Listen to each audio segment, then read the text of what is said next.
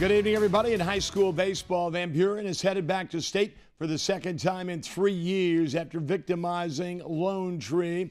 Van Buren's Robert Baker bounces one to first, but Garrett scores from third. Second inning, Brandon Plecker, number one in your program and number one in our hearts, will score on the out. Same inning, the throw to second base ends up in center field, and Tyson Sprouse ends up touching the plate. Van Buren wins it big, 8-1. Van Buren will take on Northland Saturday at 7:30. Good news from the capital city tonight. Davis County stopped Christian 5-1. The Mustangs are headed back to Principal Park for the fourth time in Class 2A. They will play on Monday at 7:30 against Roland Story. Summer football continued today over at Schuyler County.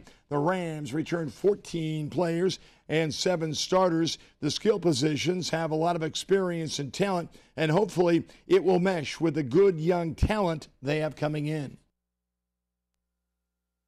We've got about 30 kids so far this year, and it's our first camp. Our second camp actually went to CMU, took 25 kids down there, so it's great to see the enthusiasm. Some kids are really coming out and wanting to change things around here. We've got a lot of freshmen, so I'm excited.